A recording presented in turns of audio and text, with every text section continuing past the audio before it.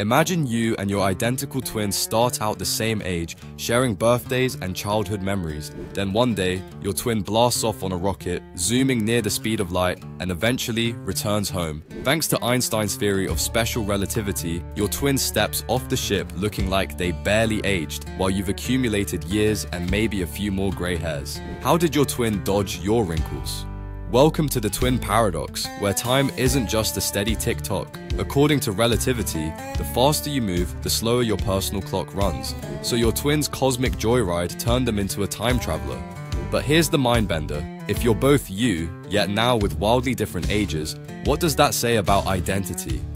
Are you still the same people you were, or did the universe just create a cosmic age gap between two versions of you? The twin paradox doesn't just challenge physics, it throws a pie in the face of our everyday sense of time and self. So next time someone says, age is just a number, ask if they've tried relativistic space travel.